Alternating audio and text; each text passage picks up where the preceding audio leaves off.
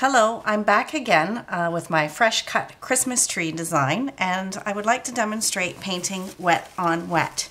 So once again I'm using Royal Langnickel's number 2 Filbert, and I'm going to paint these tires wet on wet. I'm going to start with Payne's Gray. I'm going to work on this little back tire first. So this is my base coat color.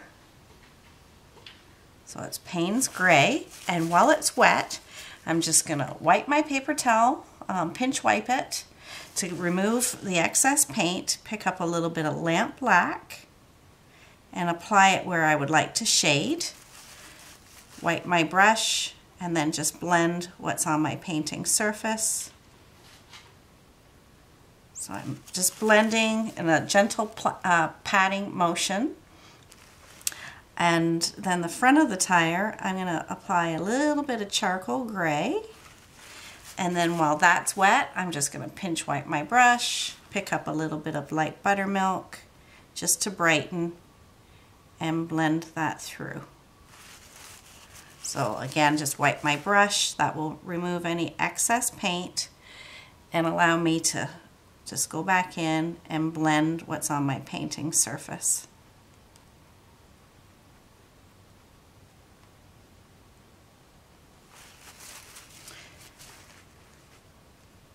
So there's the back tire. When you paint wet on wet, paint little sections at a time so that your paint stays wet while you blend.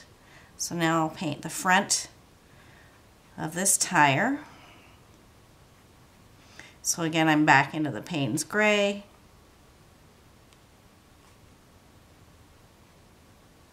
This one sits down a little further than the back tire. So while that's wet, pinch wipe my brush, pick up a little bit of lamp black, apply it in the darker areas where you want to have it shaded.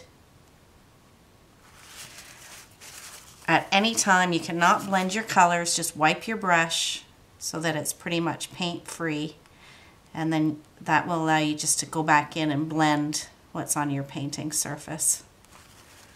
So wipe my brush, pick up a little bit of charcoal gray,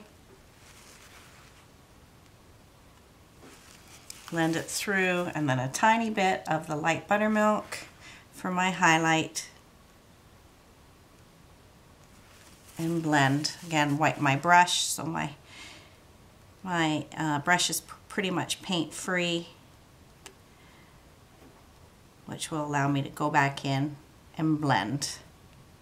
So this is a great way to base coat as well. It gives you a nice little visual to start with, and then when you're finished, if you want, you can always go back in and add a little bit more color. I'm going to pick up just a tiny little bit of black and just clean up this edge here just to separate those two tires a little bit more. So I'll continue on and paint the rest of my tire.